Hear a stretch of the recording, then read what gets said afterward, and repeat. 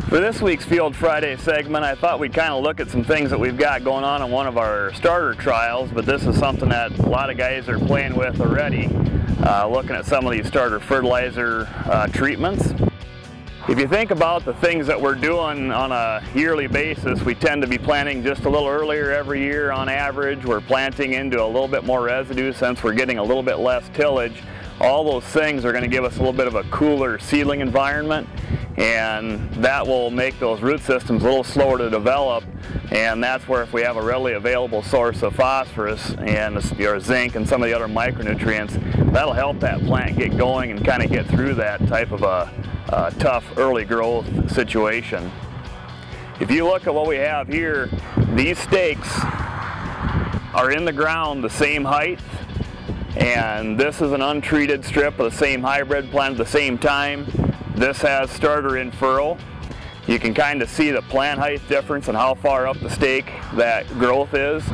This is just showing up here at right around V4 is when those nodal root systems take off, and that's when that really starts to take effect and get us going. As you look down the row here, you'll see the starter has a little bit more foliage and width and a little bit darker green in color, and you can see it in these individual plants. You'll also notice it's just starting to show up, but there's a little bit more of a root system here, a little bit deeper roots, a little bit more root hair development in this starter plant versus the untreated. These are both the same hybrid, basically planted the same time, same population, right next to each other. Out in this plot in particular, we've got several different starter trials and application methods we're looking at testing. We have a new furrow jet system that Precision Planting has, where we're actually injecting starter in furrow, as well as a stream of liquid fertilizer that's getting injected into the sidewall.